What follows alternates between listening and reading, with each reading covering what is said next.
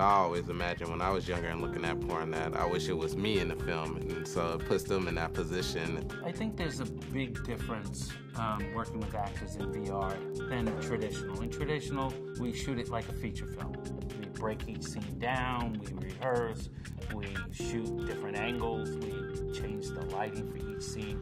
With VR, it's one set, no lights, and we don't cut. We try not to change positions. It's a little more difficult in the beginning to get them to understand that they need to go slow.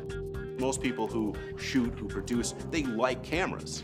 They like shooting, they like the technical side of it. So I think it's very exciting for people behind the camera. As far as consumers, when they see it, they are just blown away by it. And it's one of those things that you can't even appreciate or articulate unless you've actually experienced it. It's definitely more of a turn on for me. It's more lifelike, and everyone gets to f me. If I couldn't f everyone in the world, now I can.